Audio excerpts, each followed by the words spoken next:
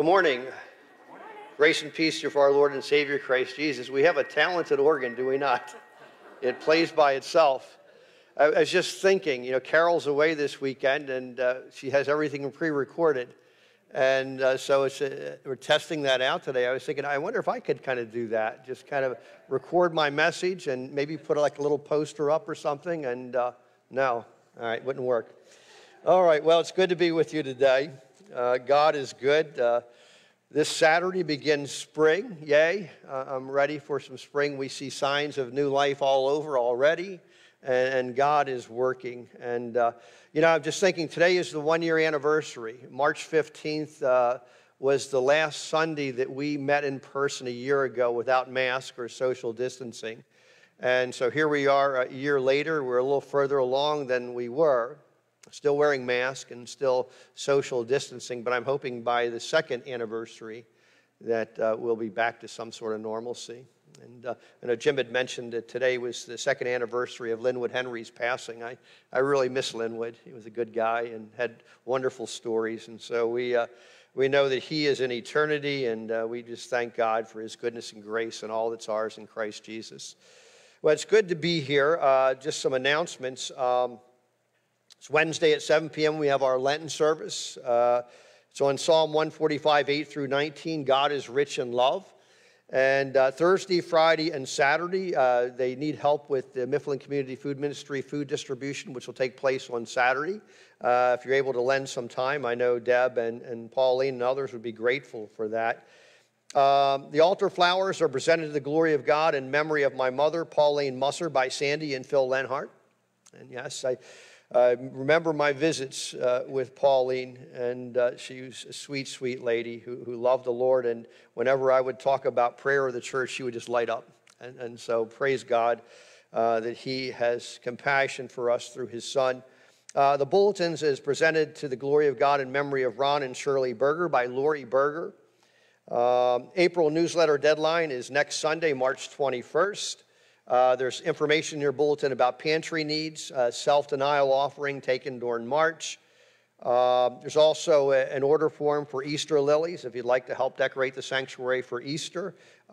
These will be taken until March 28th. You can give these to Rosalie or to Becky. Let's see here. A simple kindness makes a normal day extraordinary. Thank you for all the get well and symphony cards I received from fellow members and friends of Zion. They're greatly appreciated. Nancy Geis. I hear Nancy's doing a little bit better. They're working on getting her sodium levels to where they need to be. She might be able to come home from the hospital today. I talked to Cindy Kern, and Bob is making some progress. Cindy's still recovering from COVID and making some progress. And we just thank God that he brings healing in so many different ways. And I know it's a difficult time for many, and yet we know that God's with us and he's providing all that we need. We just need to continue to keep our focus on Christ Jesus. Cindy says thank you for all the prayers and cards during her illness. And congratulations to Kaylin Brendel on her cheerleading squad from Daniel Boone High School. They are county champs for their division. Way to go, girls. And so congratulations to Kaylin. With that, we have our call to worship. I will read the light print. You can respond with the bold. Once you lived in darkness. Find what is pleasing to God and follow God's ways.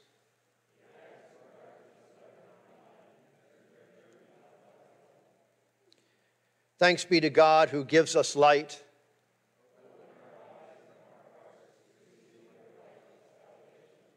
Amen. Let us pray. Father God, we come together today. We ask that you would surround us in your care as only you can. We pray that you would just pour out your Holy Spirit upon us as we worship this day. We lift this service into your care. May it be pleasing in your sight, for we ask this all in Jesus' precious name. Amen. Our opening hymn is Come Thou Fount of Every Blessing. Please stand and join me.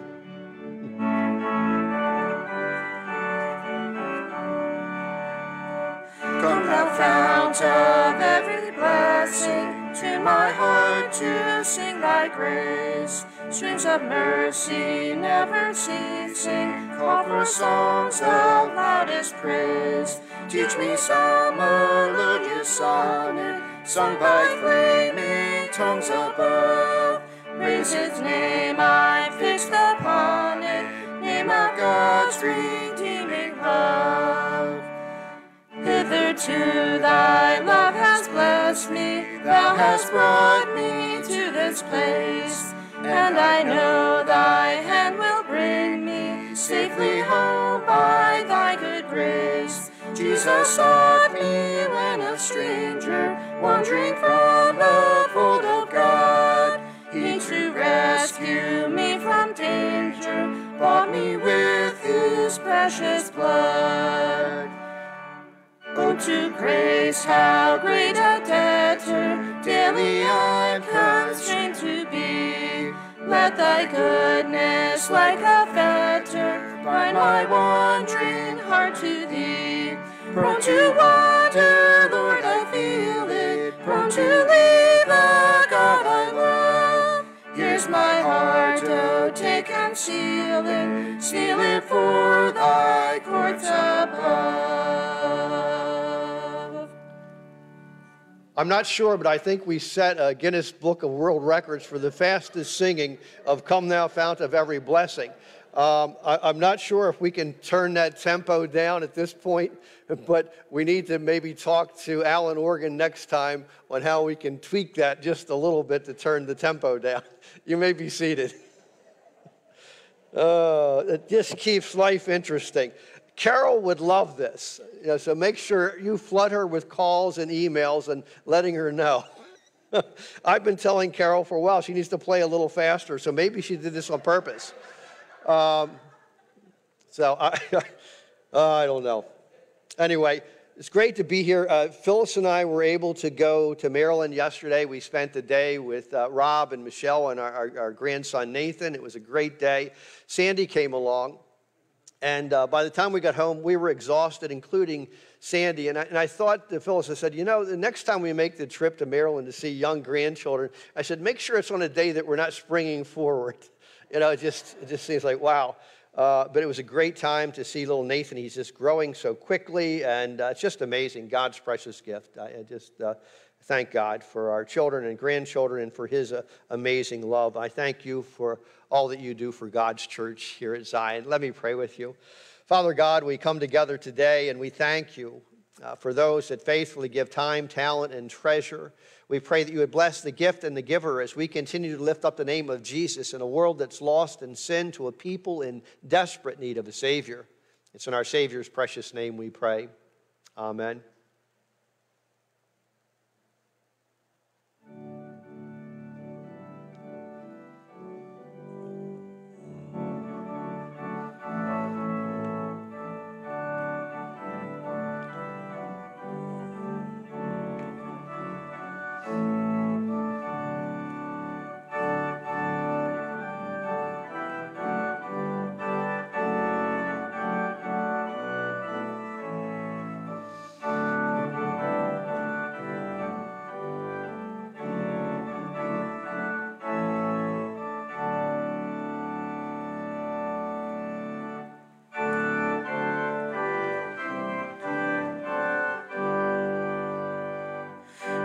God from whom all blessings flow. Praise him, all creatures here below. Praise him above, ye heavenly hosts. Praise Father, Son, and Holy Ghost. Amen.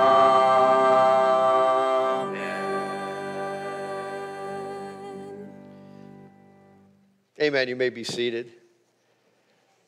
Oh.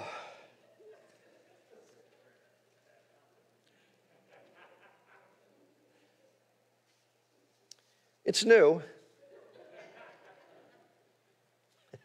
It's just one of those days you're just going to have to go with it, guys. Oh, my. It reminds me of a children's message years ago in Ohio where I was talking to the children about what they needed to do to prepare to go to church. And one of the little girls said, well, you need to make sure you put clothes on or you'd be naked. And it just caught me. And I thought, that's good advice. It really is. We should make sure that we come to church with clothes on and just trusting God that he's going to bless our time together. So I said, Cindy and Bob, we need to continue to pray for. We need to continue to pray for Nancy Geis, for those that are recovering from surgeries. We've got Joy Heckman on the list there as well. Bill and Ethel Hughes, we haven't seen in a little while, and yet I know they're still struggling with just all the challenges that come as we get older. Marty Redke is home, and I'm sure Rosalie is taking good care of him, and on the mend little by little. And so we thank God that he meets us in our time of need. Emerald Wall, her surgery went well. She's on the mend. They're still waiting to kind of hear about what they're going to do with the liver, but little by little, she's coming along, says Grandma and Grandpa. And so we thank God for his healing touch upon her life. We thank God that no matter what we face, that we're not facing it alone, that he is indeed with us every step of the way, and he's only a prayer away. And I think sometimes it's so hard when we see a loved one suffering or we're mourning a loved one, and we want things to be immediate with God. I know with Phyllis a lot of times I kind of pray, Lord, please take this away from her and make her well. And yet I know that God's timing is perfect, and he's doing things perhaps behind the scenes that we can't even fully understand on this side of eternity. But working he is, and he has demonstrated that he loves us by sending his son into the world so that we can have life and life abundant. All of our needs met wonderfully each and every day in Christ Jesus. Let us pray. Father God, we come together today. We pray for those upon the prayer list, those that we've spoken about, and those that are on our hearts and our minds. We pray, Father, for those that are mourning loved ones, that you would be with them in their time of mourning, that you would give them the assurance of life eternal through your Son, Jesus, that you would fill them with precious memories of their loved one's life.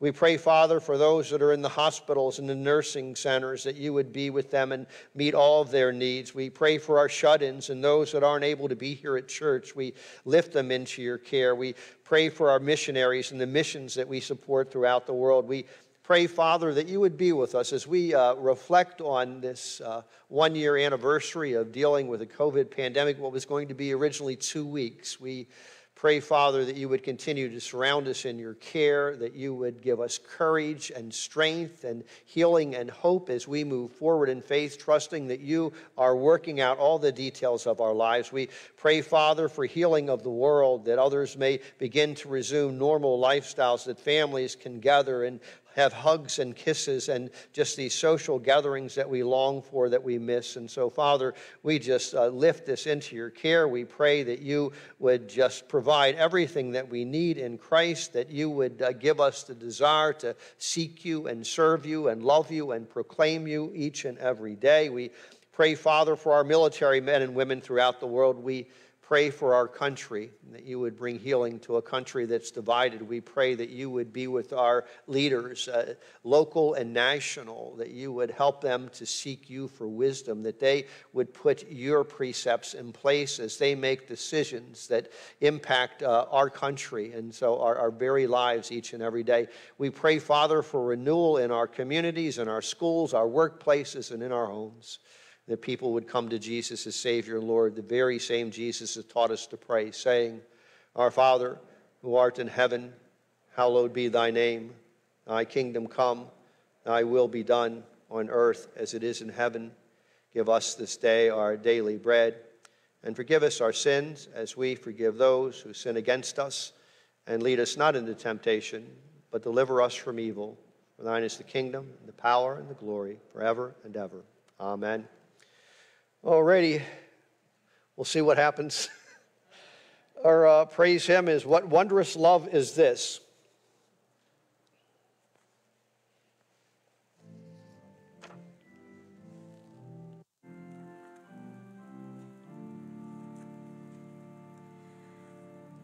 What wondrous love is this, O my soul, O my soul? What wondrous love is this, O my soul?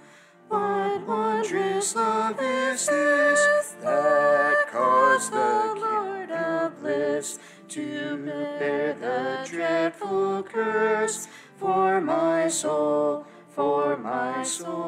to bear the dreadful curse for my soul.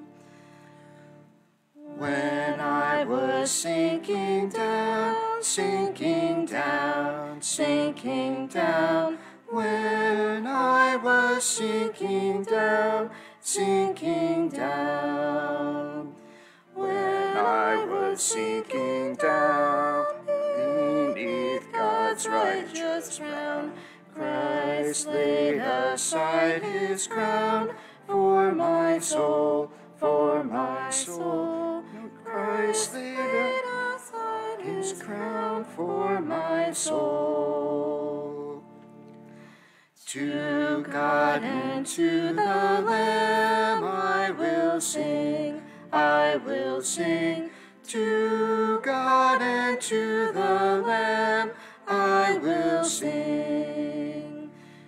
To God and to the Lamb, who is the great I am, while millions join the theme, I will sing, I will sing. While millions join the theme, I will sing. And when from death I'm free, I'll sing on, I'll sing on. And when from death I'm free, I'll sing on. And when from death I'm free, I'll sing and joyful be. And through eternity, I'll sing on, I'll sing on. And through eternity, I'll sing on.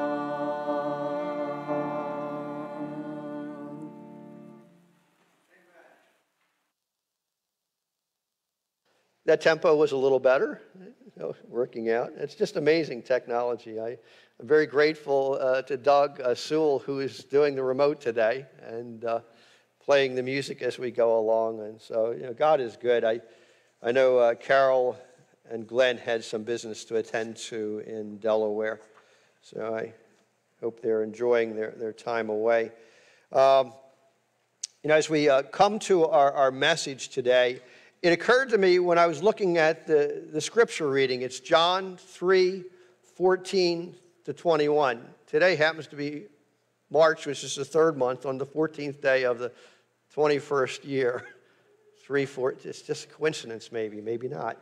I don't know, but that's part of the lectionary readings for today, and it just struck me when I was looking at it the other day. I thought, that's the date, 3/14/21. So anyway, we're here. We're going to talk about the light of God, living in his light, living in his love, and learning to love more like Jesus. And so we're going to take a look at that passage of Scripture in a little bit. But before we do, can I have somebody offer a prayer for the message today, please?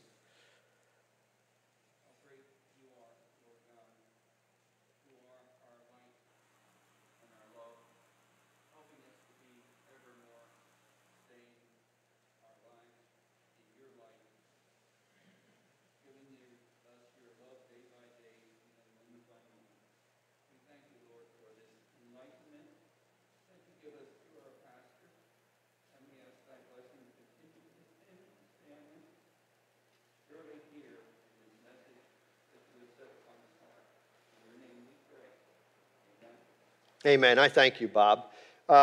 Thinking about love, what is love? Is it a feeling? Is it just simply an emotion?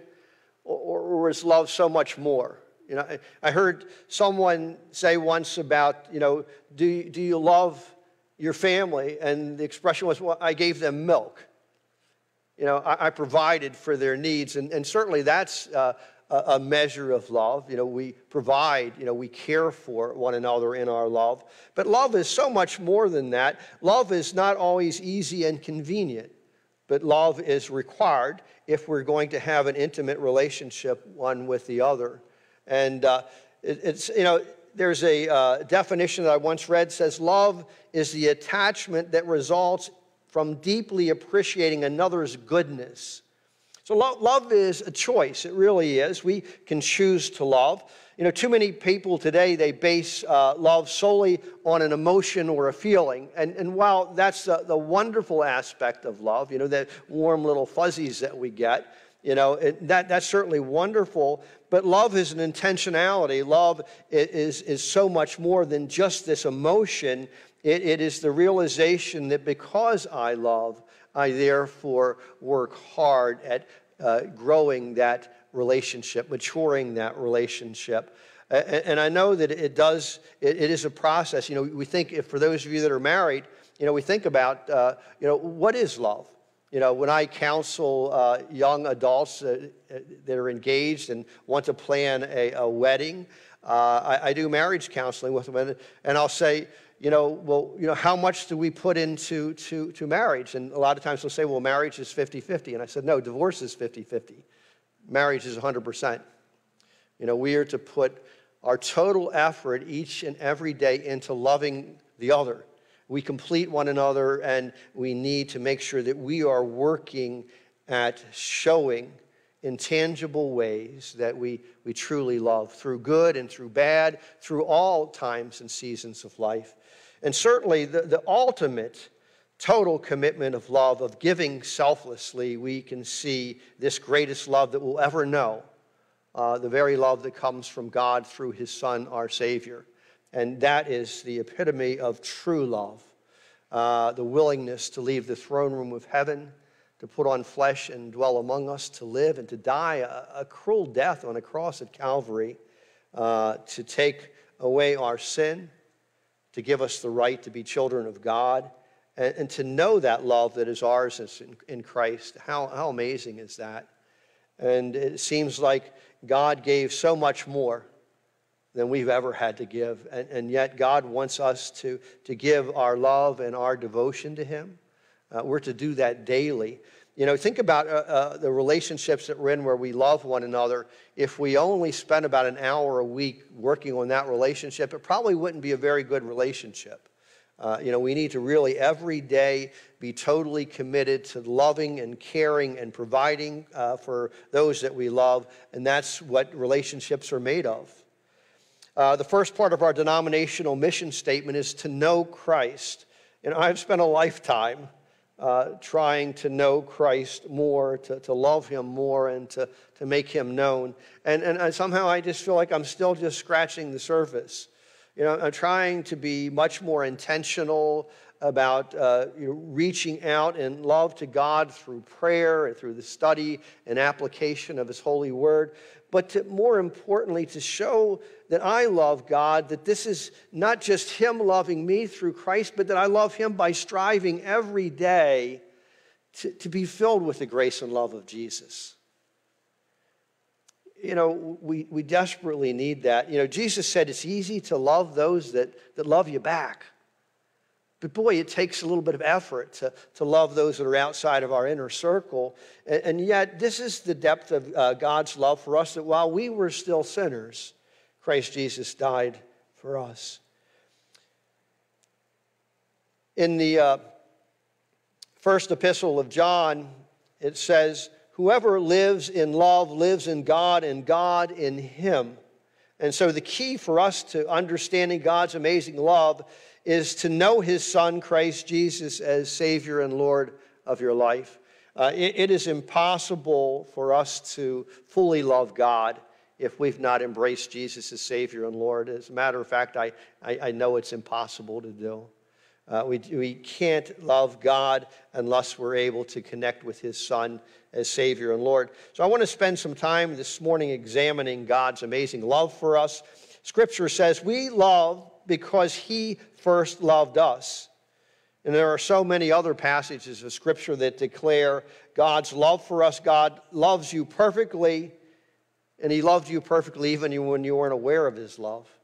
While we were still lost in sin, we were loved by God. As a matter of fact, before the creation of the world, before we were, God knew us and he loved us.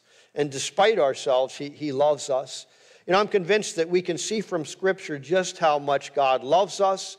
And as a matter of fact, we know that God loves us this much because we are sinners. All have sinned, all have fallen short of the glory of God. And we know that it's the sin that separates us from God's love.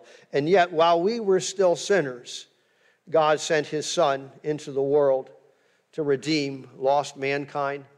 And you know, the real challenge that we face is this, friends. The grace of Jesus Christ, his shed blood, that grace is sufficient for all of mankind, past, present, and future, until the Lord returns one day. But the problem is not everybody receives this grace because they refuse the precious gift that is theirs in Christ Jesus. God gave us a free will. We can choose to receive his love and grace through his Son, or we can reject it, and many do reject it today. You know, I was thinking out loud with the 8 o'clock service this morning that there are many people in the world that take their dying breath without ever receiving Jesus as Savior and Lord, and they're very defiant. They just don't feel that they need God. Or, you know, I hear people say, well, I believe in God, I just don't believe in Jesus. You know, the Jesus is the way, the truth, and the life, and the only way to God the Father. And I thought, you know, how terrible that is to spend an eternity separated from God because you refuse to allow the blood of Jesus to cover over your sin. You know, people say, well, how can a holy God send anybody to hell? And the truth is, God doesn't send anybody to hell. We decide. We decide through our free will whether to receive or to reject, and many reject even to their dying breath today. And it's the sin that separates us from God's love, and the only perfect offering to atone for that sin was the sinless Savior, his Son. So let's take a look at this. John 3:14 through 21 says, just as Moses lifted up the snake in the wilderness, so the Son of Man must be lifted up, that everyone who believes may have eternal life in him. For God so loved the world that he gave his one and only Son, that whoever believes in him shall not perish but have eternal life. For God did not send his Son into the world to condemn the world, but to save the world through him. Whoever believes in him is not condemned, but whoever does not believe stands condemned already, because they have not believed in the name of God's one and only Son. This is the verdict. Light has come into the world, but people love darkness instead of light because their deeds were evil. Everyone who does evil hates the light and will not come into the light for fear that their deeds will be exposed. But whoever lives by the truth comes into the light so that it may be seen plainly that what they have done has been done in the sight of God. Can't hide anything from God, can we? You know, certainly light is indicative to God's love and wholeness, and the dark is indicative of sin, the sin that takes so many people away from God. I know my mother used to say, nothing good happens after midnight. Did your mother say that kind of stuff to you too? Even though my curfew was long before midnight when she was saying that. So, but yeah, you know, people do things in life that they may be ashamed of. And, you know, God calls a lot of those things sin.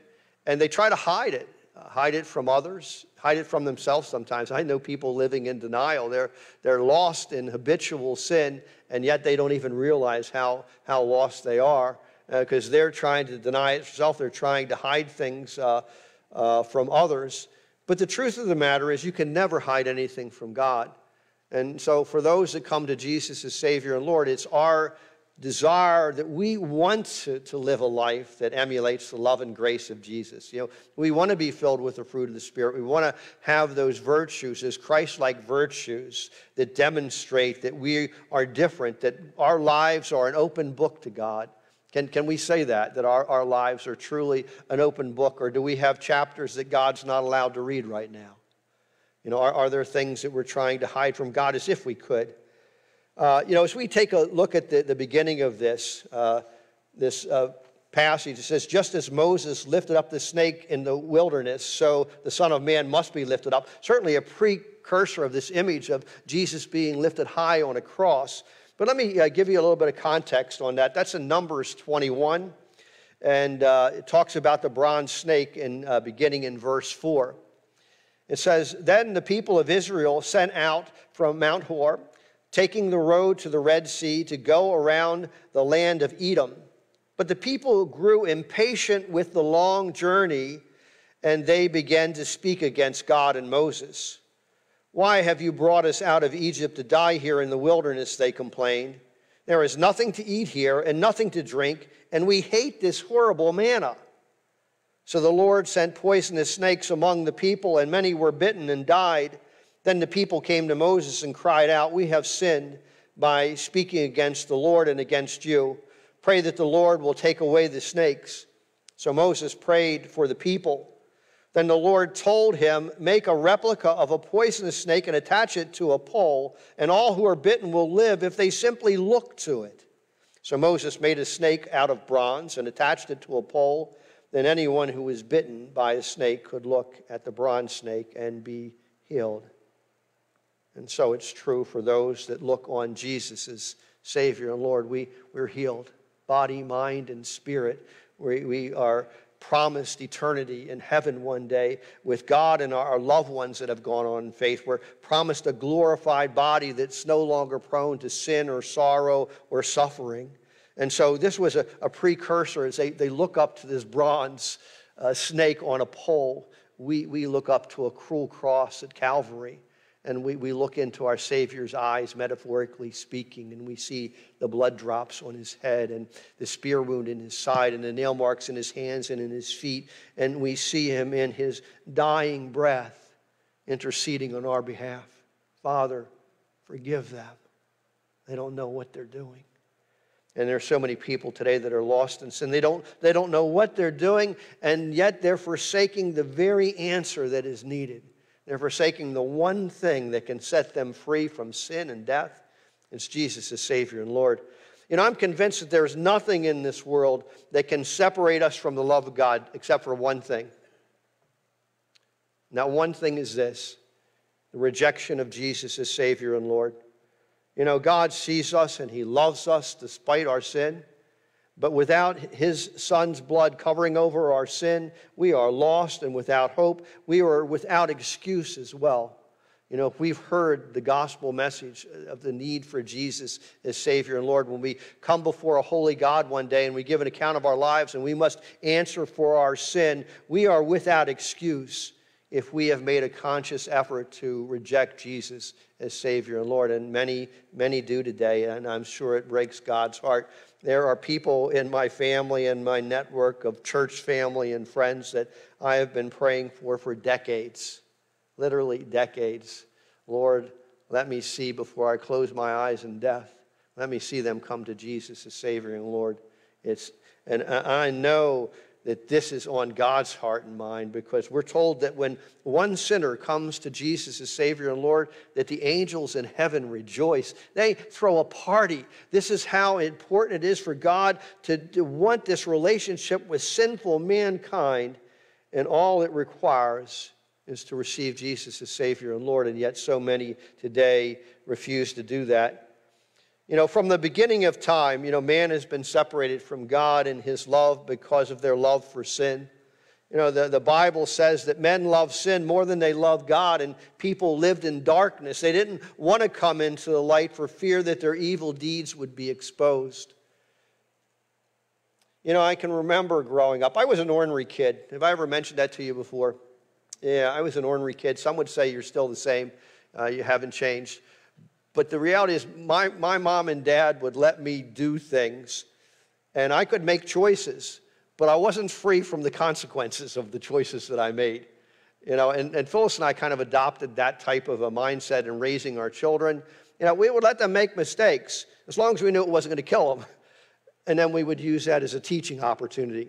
So I'm trying to think through this whole free will that we have, that is ours in God to choose or to reject Christ.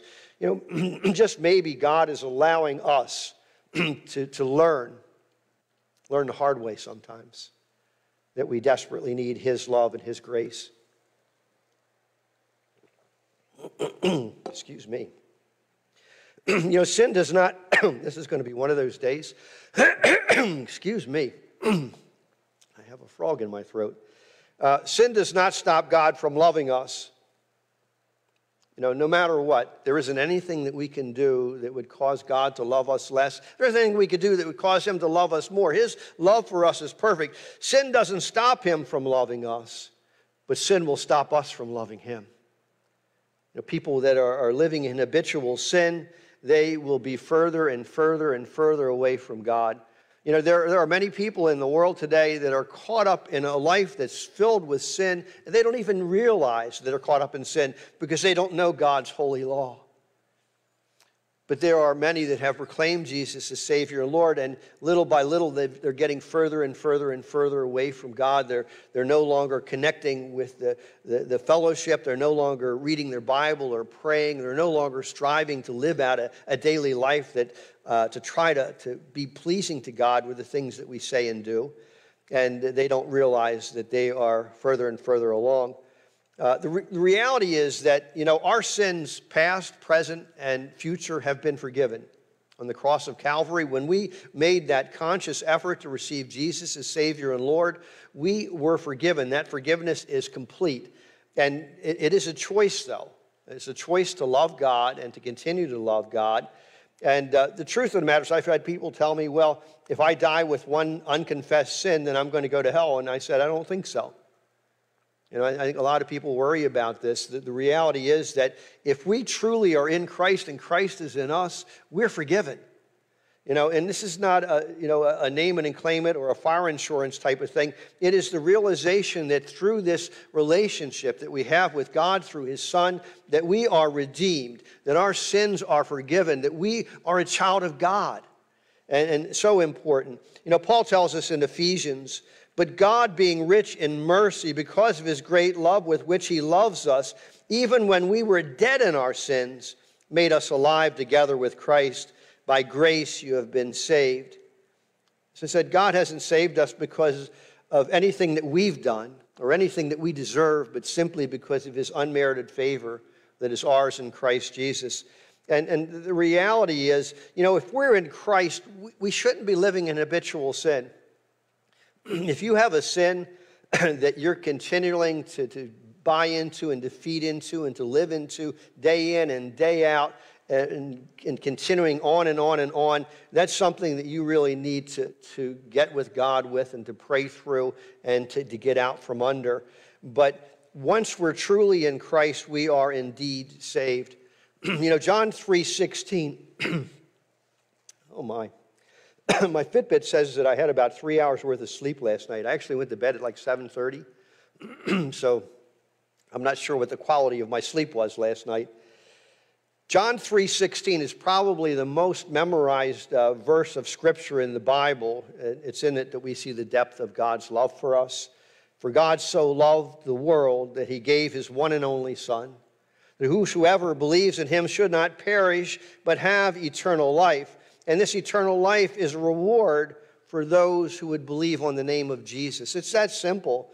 We want to complicate this whole thing. We want to think that, we have to do enough good things. We have to give enough money to the church. We have to do this and we have to do that. The only thing you have to really do is you have to receive Jesus as your Savior and Lord, and you have to mean it. You have to really want this relationship with God through his Son, not just a prayer, but the desire to allow Jesus to be the Savior of your life. And then you strive to live a life that emulates his love and his grace. But there isn't anything that we could do that would change that. And so what a wonderful gift that is. I was reading about an Indian tribe where one of the Indians had made a friend of one of the white men in the community. And for whatever reason, this white man was caught by this Indian tribe and was going to be put to death. And his friend laid over his body when they were going to kill him, and his life was spared. And it really is a wonderful illustration of what God has done for us through his Son. The sin that we deserve punishment for, the sinless Savior is the one that received this. You know, God's gracious love not only takes us out of the pit of hell, it also brings us into his presence as his children dearly loved. It is a process, but it is something that is completed when we receive Jesus, that baptism of the Holy Spirit that we have. But it's also an ongoing work of salvation that is ours, that will be completed fully one day when we receive Jesus face to face in eternity. You know, according to John Piper, two things need to be said about this giving of God. One is that it is a giving from heaven, and the other is that it is a giving not just to come to earth, but to die. For God did not send his Son into the world to condemn the world, but that in order that the world might be saved through him. And so we see that there was a plan and there was a purpose. And it was a costly plan and purpose, that not only would Jesus leave the throne room of heaven and put on flesh and dwell among us, he lived, he would go to the cross. We're slowly but surely we are journeying to the cross as we come to Holy Week pretty soon. And that Good Friday, but also the Easter celebration when God the Father raises his Son to new life. In John chapter 10, verses 17 and 18, you know, it talks about that when it says God did not send his Son into the world to condemn the world, but that in order that the world might be saved through him, a costly, costly gift to an undeserving people. And yet, that's the depth of God's love for us. You know, Jesus says, the reason my Father loves me is that I lay down my life, not only to take it up again. No one takes it from me, but I lay it down of my own accord, and I have authority to lay it down and authority to take it up again. This command I received from my Father. I've been trying to wrap my mind around God's amazing love for me for a long, long time. And I've always appreciated the Lenten season as an opportunity to try to put some things aside and to pick up some more things that will help to draw us closer to God. But, you know, if you have the time to read through all of the gospel accounts of the Passion of Jesus, it's just amazing to see his depth of love for sinners. Even as he would go and pray in the garden, he was praying for those that even hadn't been born yet. He was praying for you and I. And that's the depth of God's love. Even though he knew what was going to happen shortly, he was going to be arrested, he was going to be tortured, he was going to be crucified, we were still on his mind.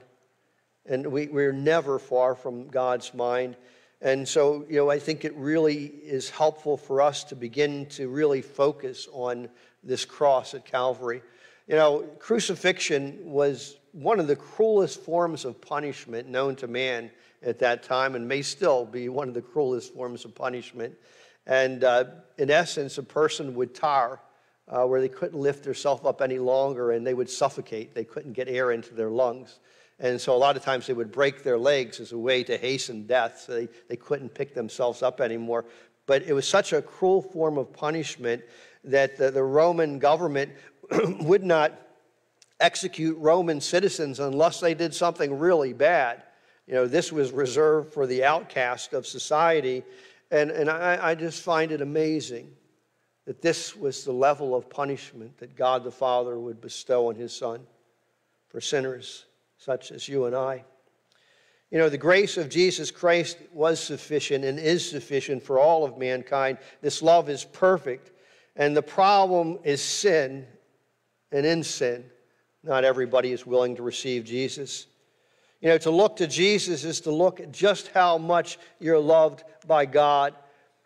This is in John's first epistle. This is how we know what love is. Jesus Christ laid down his life for us.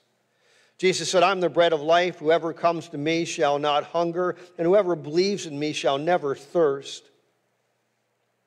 Believing, and receiving, and seeking, and searching, and striving to grow this relationship that is ours in Christ, to have our souls fed and nourished by God. As I said, we can't do it an hour a week. You've got to wake up every day with God on your mind, with God in your heart. You got to start your day in prayer. You got to be intentional of living out your day and striving to be more like Jesus. I'm convinced we need it. Boy, do we need it now. People are just so angry and frustrated, and it's been a tough year. I get it. But you know what? All that angriness and bitterness is not going to bring us together. But I know the one thing that can, the love of God. Living in the light of God every day can bring us together. So how do we show God that we love him? Do we strive to live a perfect life? How many of you are perfect? That's evidently not a way to do it. If it were possible, we really wouldn't need Jesus to die on a cross, would we? Do we have perfect attendance in church? I just want to preface this as your pastor, unless you're on vacation or sick, I really would like to see you in church.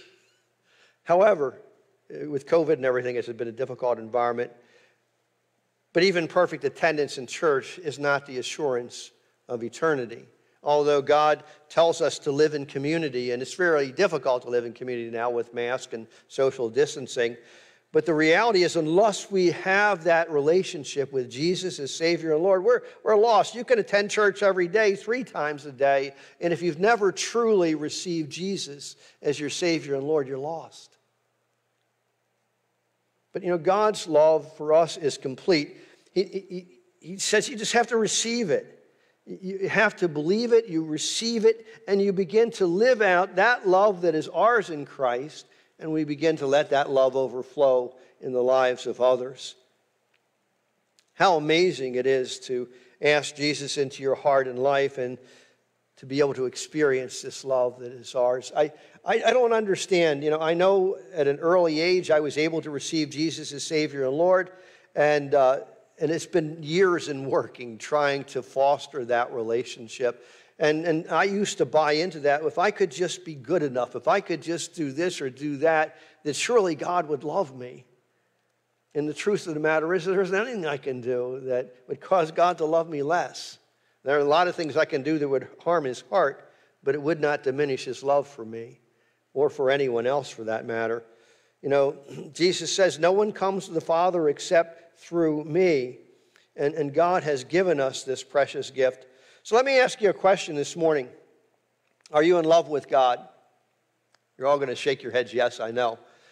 How do you know you're in love with God? What is it that helps you to know that you love God? And for me, I think the answer is this. Because when I sin, I have this still small voice of God in my ear that says what you're doing is wrong. What you're doing is not right. It's not good. But I also have the same voice of God that says you are loved. You are a child of mine. You are dearly loved, so much so that I sent my son to die for you. And, through years of prayer and reading and studying and applying Scripture and just striving to be more like Jesus. Not that it's going to earn me heaven, but it's this relationship that I'm trying to build. Boy, if we only gave our spouses the time that some people give to God, what a terrible relationship that would be. As a matter of fact, as I think about that, the divorce rate is about 50 or 60% right now. I know it's hard to believe. And, so 5 or 6 out of 10 are going to get divorced, generally within the first 5 years. Although we're seeing more and more people that have been married 30 and 40 years getting divorced now. It's a difficult thing. And this relationship, it takes work. Like I said, marriage is 100%. I've got to give 100% into loving Phyllis and to being there for her. And she's got to give 100% into loving me and being there for me each and every day, moment by moment, through the good, the bad, the ugly, and everything in between. And that's the relationship. We have to just say that, I need God, I need Jesus, and I need him in profound ways because I want his love. I want his love to overflow from my life. And I want it to touch my children's life and my grandchildren's and my church children and those that I come in contact with. I just want that love to overflow. I know people that are like that. Gary Carner was one. I don't know if he's watching by chance. He was a district manager with me at the Baltimore Sun a long, long time ago. And this guy just overflowed with his love for Jesus. No matter who he was talking to, he was telling them how much he loved Jesus and how much Jesus loved them. And, he really got it. And he wasn't ashamed of his love for Jesus. He wasn't ashamed what other people thought. He just shared the love of Jesus wherever he went. And I wanted to be better and better at that. I do, but I still can do better. And I think we all have more room to work, right? And I can remember, Gary talking about, baptism. We were talking one day, and he said, Bob, he said, a person that is baptized, they're professing that their love for Jesus as Savior and Lord. He said, the truth of the matter is if they don't love Jesus and he's not really their Savior and Lord, they're just a wet sinner. And so they really haven't made a conversion. They haven't made this. And, someone said that many in the church today have been ironed and pressed, but few have been washed. I think it's just a new way of saying there's a difference between churchianity and Christianity. You can say, I love Jesus until the cows come home, but God knows what's in your heart. And the only way we're going to foster that relationship and truly walk in the light is to get connected. We need to be connected through the Word. We need to be connected through the prayer. We need to be connected through a church. Find a good, you're here. But I'm just saying, find a good Bible-believing church that the Word is being preached from beginning to end and be connected. That's part of the process that we grow and we learn in community. Apart, we really can't do a whole lot. But when we're together, we truly grow and we can help one another in that journey of living a life that I think becomes more and more pleasing to God. So unless you've been washed in the blood of Jesus, your sin is going to just keep you from loving God. Your sin is going to keep you from experiencing the love of God. And your sin is going to keep you from loving others. Well, I want to wrap this up. For God so loved you and I. For God so loved us that he gave his one and only Son, that in believing we might have life, the life that God desires for us in Jesus. We have eternal life because Christ Jesus died in our place. I can't even begin to imagine that collectively that he died for mankind. And yet when we come to Good Friday and we look at the cross and the weight of everything that's on him, that 3 hours where God the Father even turned his back on him because he carried the weight of our sin to demonstrate his love to set us free. What an amazing love that is. So we should strive every day to live in the light. Let us pray. Father God, we come together today and we thank you for Jesus as Savior. And Lord, we thank you, Father, that you are patient with us, that you're slow to anger, that you're quick to forgive, that you're abounding in love, and that you want to foster a relationship with us that is good and pleasing, one that allows your light to shine brightly in our lives and overflow in love for you and for one another. And so, Father, continue that work that has once begun in Christ, that will be carried on to eternity and perfected one day. I just thank you, Father, for those that have received the joy in knowing Jesus as Savior and Lord. And I pray, Father, if there's anybody here today or anybody listening or watching that doesn't know Jesus as Savior and Lord, that today would be the day that they would surrender their lives to his care, that they would seek forgiveness of sin, that they would invite Jesus to be the Savior of their lives, to the rejoicing of the angels in heaven. And so we just thank you, Father, for first loving us. Help us to love you more. For these things we ask in Jesus' precious name. Amen. Our closing hymn today is How Great Thou Art. I'm sorry.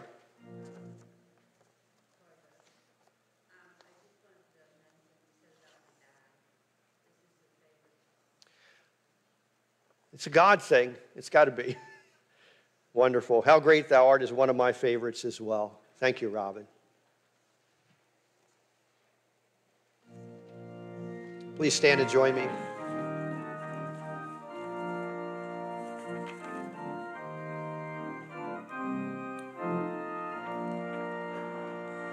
O Lord my God, when I in awesome wonder consider all the worlds thy I see the stars, I hear the rolling thunder, thy power throughout the universe displayed. Then sings my soul, my Savior God, to thee. How great thou art, how great thou art. Then sings my soul, my Savior God, to thee. How great thou art, how great thou art. When through the woods and forest glades I wander, and hear the birds sing sweetly in the trees, when I look down from lofty mountain grandeur, and hear the brook and feel the gentle breeze, then sings my soul, my Savior God, to thee. How great thou art, how great thou art. Then sings my soul, my Savior God, to thee. How great thou art, how great thou art. And when I think that God his Son not sparing sent him to die, I scarce can take it in, that on the cross my burden gladly bearing, he bled and died to take away my sin. Then sings my soul, my Savior God, to thee. How great thou art, how great thou art. Then sings my soul, my Savior God, to thee. How great thou art, how great thou art. When Christ shall come with shout of acclamation, and take me home, what joy shall fill my heart. Then I shall bow in humble adoration, and there proclaim, my God, how great thou art. Then sings my soul, my Savior God, to thee. How great thou art, how great thou art. Then sings my soul, my Savior God, to thee. How great thou art, how great thou art. How great thou art, how great thou art, how great thou art. It was nice, but I really miss Carol. But there's a part of me, though, because Carol's just as ornery as I am, that maybe she speeded this up on purpose. I don't know. So anyway, you can let her know that she was missed today, and we look forward to having her and Glenn back next week. Go out into the world this week, live in the light of God's love, and share that love with those that you meet. The peace of God, which passes all understanding, keep your hearts and minds in the knowledge and love of God and of his Son, Jesus Christ our Lord, and the blessing of God Almighty, the Father, the Son, and the Holy Spirit be among you and remain with you always. Amen and amen.